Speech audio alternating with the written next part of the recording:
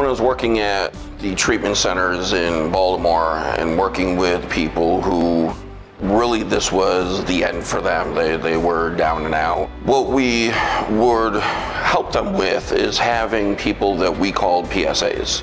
And these were your program service assistants. One of the nice things about a PSA is the PSA was a person who had already gone through the program. They were somebody who months earlier was out in the streets, their life was in shambles, didn't love themselves, had no self-respect, came in, they went through the program, they're not using the substances, they're trying to get their lives back together.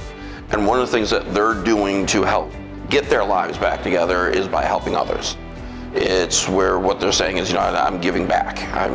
So in helping somebody else, I gain help. Now I would say for myself, I've learned that over the years as well. The more that I can help somebody, they can also then teach me something about myself, and then hopefully I grow in the process. So you have this PSA who would roam the buildings and just make sure, is everybody in group where they're supposed to be? Are they, getting their meals?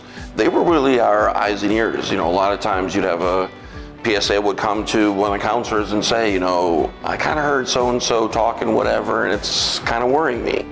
Or, so-and-so seemed happy yesterday, they don't seem happy today. And that's the cue for us to maybe call in that person and say, hey, everything okay? What's happening? But we had the eyes and ears out there.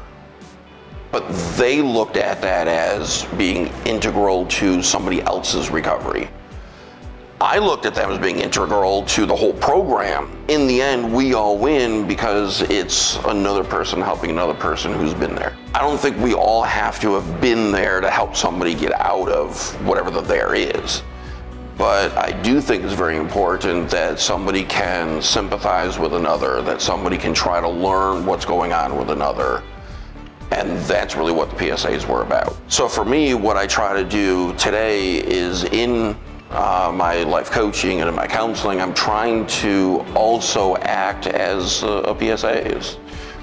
Try to be in this similar sense of saying, I want to get a little bit deeper. I want to understand what you're really going through and saying, not just on that surface level. I want to be the one who maybe notices when you come in to see me again that you're maybe not as up as you have been in the past. And so what's going on?